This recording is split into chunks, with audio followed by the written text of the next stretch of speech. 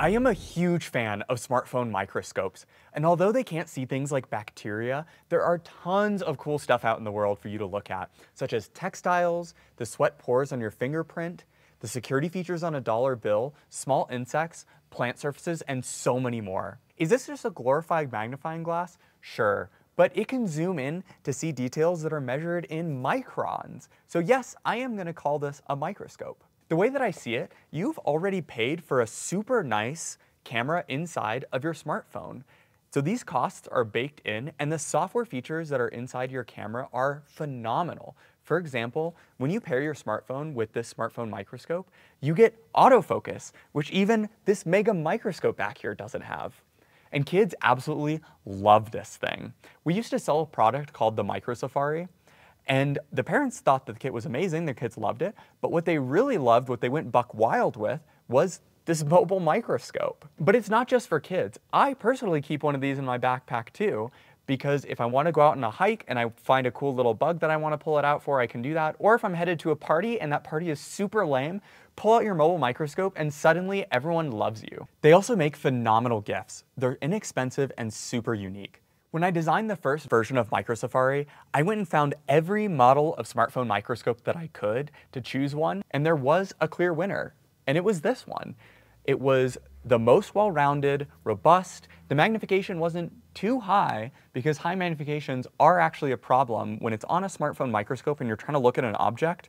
The magnification's too high, you can see all of the handshake in your hands, and getting a still image is completely impossible. It has an integrated LED, it's inexpensive and effective, and it works with most phones. This is the model that we still carry because we love it and we use it in our personal lives. But I hope that this video will be solid advice for anybody buying whatever smartphone microscope, not just the one that we carry. Most smartphone microscopes attach with clamps of some sort. Either it's attaching to the sides of the phone, or it's attaching to the front and the back of the phone like this one is. Some manufacturers have even gone completely crazy and they're using sticky tape to stick it to your back of your phone. I don't recommend it, but it's an option. So how does it attach? Well, it's pretty straightforward. Just center the lens over the camera that you're gonna use.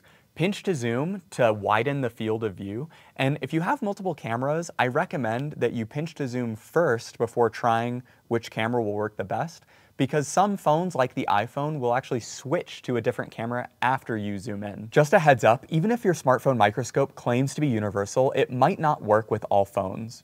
When we were first testing out this mobile microscope, we literally sent an intern to Best Buy to try out on every model of phone that they had available, and we made a list that you can look at. This list is not entirely inclusive though, so if your phone isn't on there, you can always just measure. I'm being fancy and using calipers here, but you can use a tape measure or ruler instead too.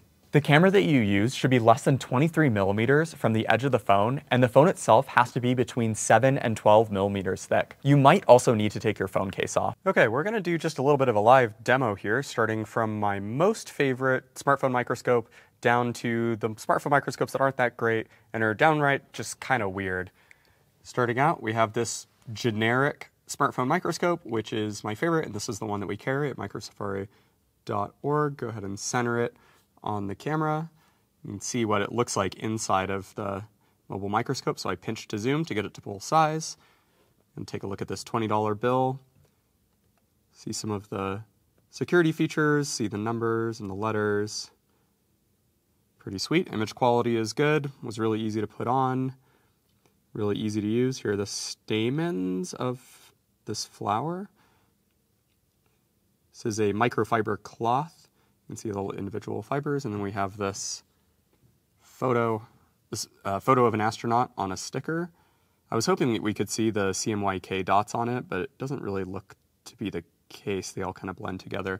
You should be able to see it on this Micro Safari Aqua box, though. You can kind of see it. I mean, I mostly just had this here for product placement, so let's actually get rid of that, because it's not an ideal sample. This is an ideal sample. Lady doing Pilates. We should, yep, there we go. We can see the CMYK dots. This is out of like a newspaper article that we got in our junk mail. So yeah, great, good microscope. Love it. It's not weird. It's not gimmicky. It doesn't have anything odd going on about it. Second most favorite, I'm gonna give to this Apexel microscope. This is something that they sent me for free. They've sent this to quite a few different YouTubers. for a review. It's a good microscope. The only thing I don't really like about it is that it's pretty awkward to get it centered over the camera because you can't look down the lens at all in order to center it. So I'm gonna have to just do this as best as I can. You can see it's not really centered here. I'm gonna have to just wiggle it. There we go, that looks like it should be centered now. And you have to turn on this light. It is battery powered, as was the previous one. This one I believe is a rechargeable battery. The last one was a non-rechargeable battery, but it's fine. Okay, there we go. So you can see it's pretty much the same level of magnification as the previous one. Image quality is great. Pretty hard to put on though. That's the thing I really don't like about it. Yeah, it looks to be about the same level of magnification, maybe a little bit less.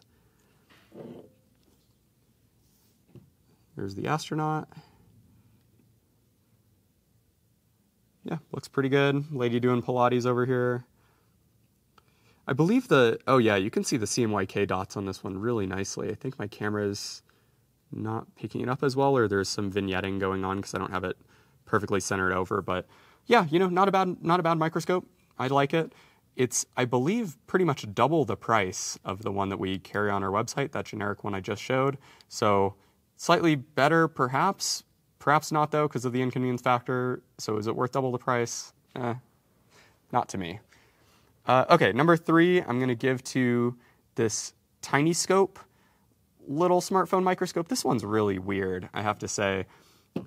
What they've decided to do is put sticky tape on the back of it, so you have to really, really carefully center it over your camera and get it so that the other side, the portion of your flash on your camera, is in this area, because it actually redirects that light and uses light pipes to pipe it around the center of the lens on it. The problem with this one is you have to have a third-party camera app so that you can keep your camera flash on all the time.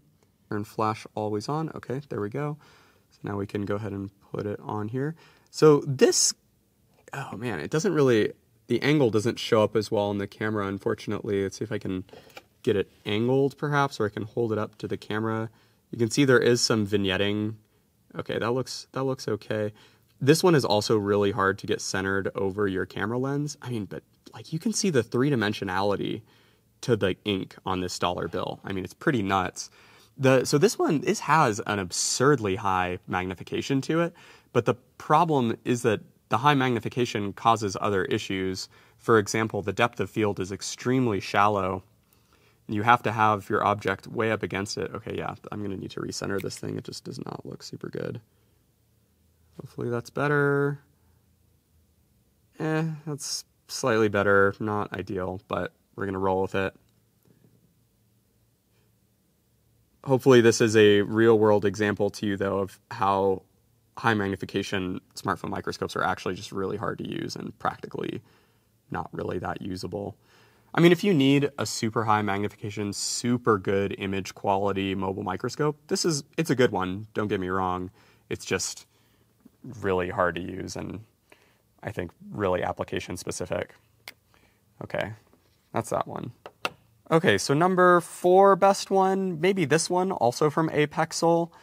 This one's a little bit interesting of a microscope. What I like about it is that it has this interesting, it's a very interesting like clamping setup that it's got going on. It clamps to the outside of your phone, and then you can adjust this thing, this portion. You can actually unscrew this, and now you can center it over your camera. Okay, 1 second, give me a moment. Maybe it's even going to be good for me not to edit this down so you can see what it's actually like to fumble around and fit these cameras onto the smartphones. Okay, that looks to be centered there. Great, now I have to turn it on. Okay, now it's on. And here we go. Okay, so it looks like it has to be away from it a little bit. Not very magnified. It's definitely lower magnification than the very first one that I showed. Image quality, pretty good. But, I don't know, this is borderline a macro lens. Not really the same level of magnification. I don't know, it's borderline. it's borderline. I'll give it that. I sort of wish that they had higher magnification on this lens. If they had higher magnification, this might have been my favorite, just because it's like you can get it centered over the lens a little bit easier. It does take some time. The build quality is really good. I mean, just, ooh, can you hear that? Very satisfying. So yeah, give this one the number 4 spot. And then after that, the rest of these are mostly just weird generic options. I'll try some of them. We'll see how it goes. Here, let's do this one. I don't know what brand this is. I got this on the From China section of eBay like 4 years ago. Who knows if they still make it anymore. So you center it over like that, and now we need to turn the light on. Could do this somehow, maybe twist this. I believe you do have to twist this, it's just really hard to do. Aha, there we go. Okay, so now, looks like I'm not centered. Okay, closer. Okay, that looks like it's pretty centered. Pinch to zoom. Now hopefully it should work. Okay, so it's fairly high magnification. Fairly high magnification. Oh, it's actually, yeah, that's pretty high magnification. The image quality it's decent. It's not great. You can tell there is some spherical aberration going on. There's also some color distortions in the image. Edges aren't super crispy. I mean, it's not bad. Certainly not bad. I would say most of the other microscopes, mobile microscopes that I have here in this lineup, they're mostly all just kind of like this one, where it's sort of like generic, not really that anything interesting about them. This one, okay, it does have an interesting feature. For some reason, they decided to add an ultraviolet LED on here too, maybe for doing some kind of inspection of money, for maybe seeing the security features or something. Maybe let's actually try and see if we can find anything on the dollar bill.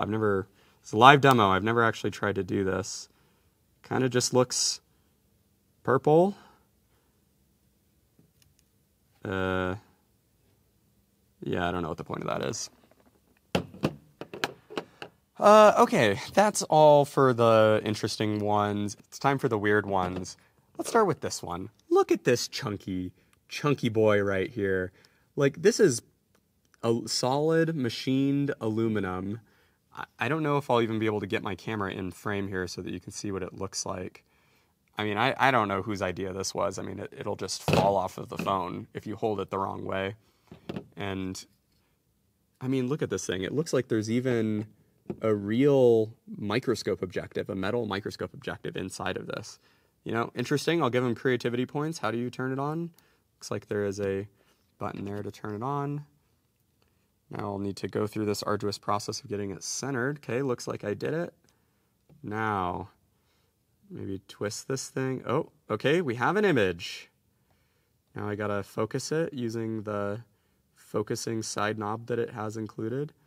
Can I get to the 20? Okay, there we go. All right, this is extremely high magnification. I mean, we can't even, I'm on what was the 20, but you can't see any of the lettering anymore. It's, of course, because it's a really high magnification, it's really hard to get focused.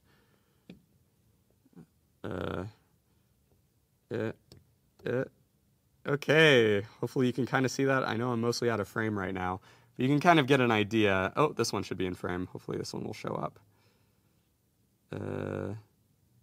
Okay, we had something. Oh, look, we saw a fringe of a stamen just now. This is a good example of why more magnification is not necessarily better. I mean, if it makes it unusable, what's the point? We have that one. We also have this one. This one is super long, and there's no way I'm going to be able to demo this thing because it's just going to be out of frame. The interesting feature this one has is that to turn it on, you pull it out and the light turns on. It's a little bit silly of a feature, but I appreciate it. Nice clicking motion. But yeah, same problem as the other one. This one's too high of magnification to really be usable, and it's just huge and bulky. And yeah, otherwise all these other microscopes that I have here, they're all just fine. Nothing really that spectacular about them. Like I said, this one, I just really like this one. It's the least gimmicky. You saw how easy it was for me to put it on in the beginning and use it. It just works. That's about it. If you have any questions, feel free to leave them in the comments and I'll do my best to get to them. But otherwise, I hope this was helpful. I'll see you next time.